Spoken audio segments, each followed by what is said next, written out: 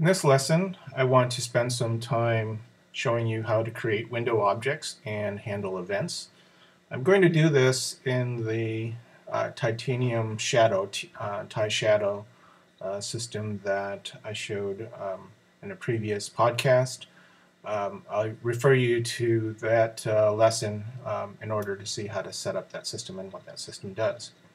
So before I get into all of that, I wanted to show you the documentation page.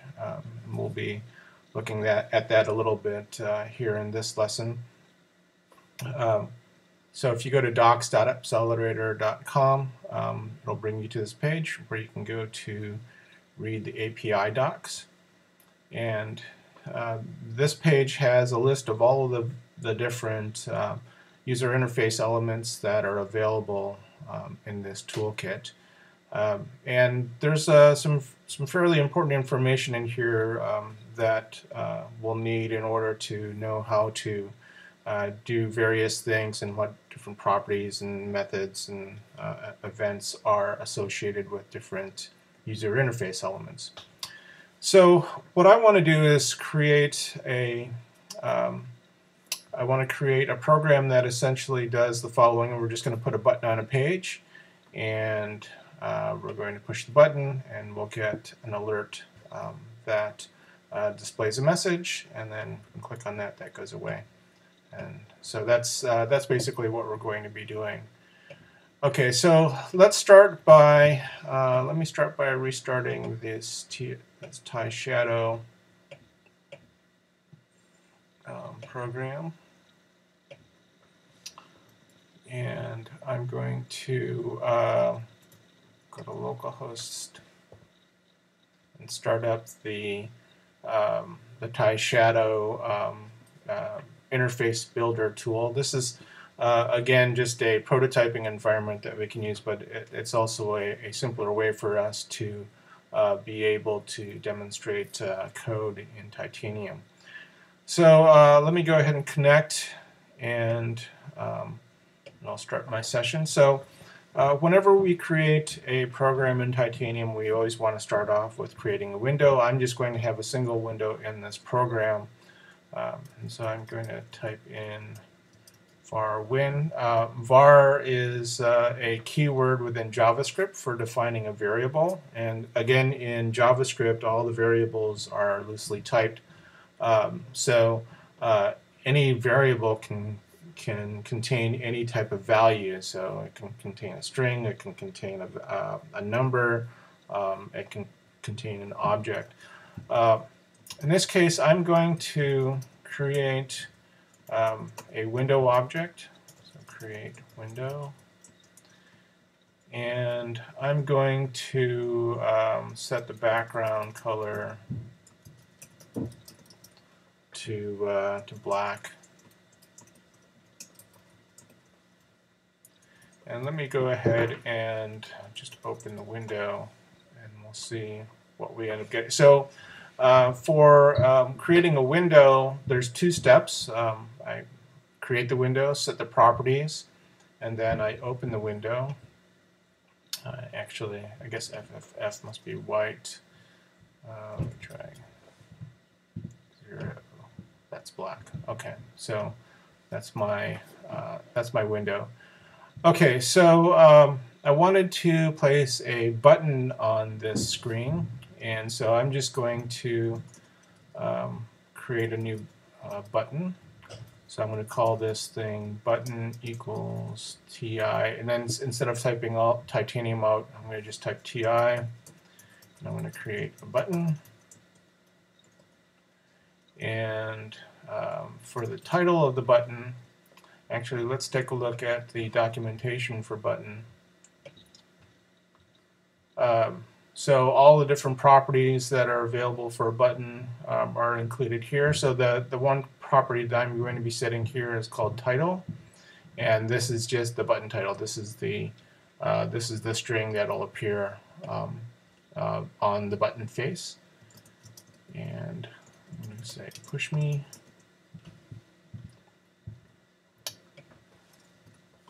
And then I need to add the button to the window. So win.add and then button.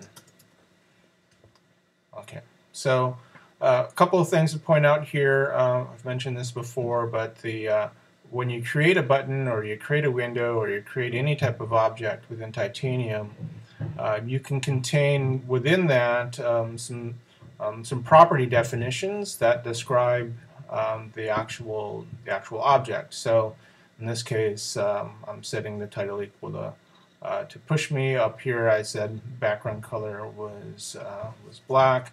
I could actually add something else here. I'm going to add a layout algorithm. We'll talk about these a little bit later. But I'm going to set a button layout of vertical for this. Sorry, a window layout of vertical for this. And then I can set top. I'm going to set this to 25%. This basically says that the button is going to appear 25% from the top of the screen.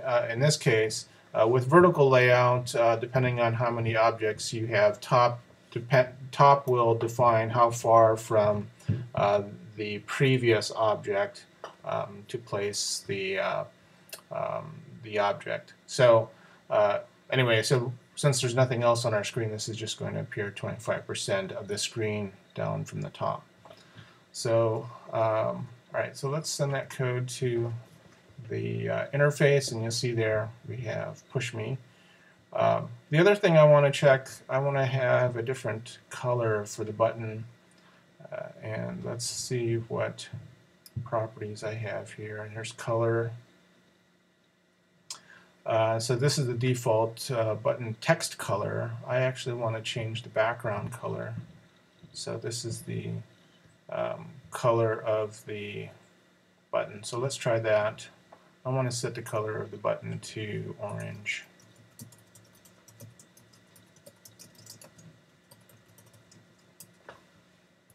Okay, and then let's try. Oh, that's actually the back part of the view. That isn't quite the effect that I wanted. Because color itself will just change the button text. Good enough. Okay, so anyway, so now we have so we have this button on the screen, but it doesn't actually do anything. I push it and there's nothing there. And so what we have to do is create an event handler, and essentially an event handler will react to different actions that we place on the button. So the obvious one is the click. So let's add an event handler for the button. So button dot add event handler, and actually this is defined here within the documentation. So here's event listener. Actually, is the name of the event. I say handler listener add event listener, and the you see here that the parameters takes a string and then a callback. The string is the name of the event that you're handling, and then the callback is the function that you're going to use. And I'm going to just sort of give you the basic layout of this, and it's a pattern that you would use for all of these event handlers. Okay, so the events that we can handle: click, double tap, long click. There's a swipe that we can do, but let's start with the simplest one, just click. So click, and then I'm going to define an event handler right within the body of this this call, and I'm going to put in here just an alert. An alert will just essentially give us a window that has a message in it, and I'm going to put ouch in here.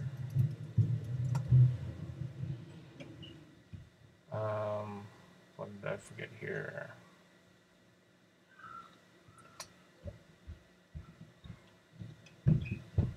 Oh, event listener. Okay. All right. So now when we push the button, we should see a message. And there it is. Ouch. And click on OK, and that'll go away. But I mentioned that there's a number of different events that we could put on here. Some of them don't actually make all that much sense within the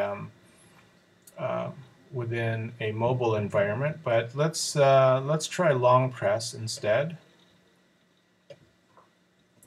Get rid of this and put long press. Now, if I just click this, nothing happens. But if I push and hold, then I get my alert. So push. If I just click it, nothing happens. I'm double clicking. Now if I hold, okay. So anyway, so there's a number of different events that we could handle. There's pinch. There's a swipe event. Let's take a look at what swipe does.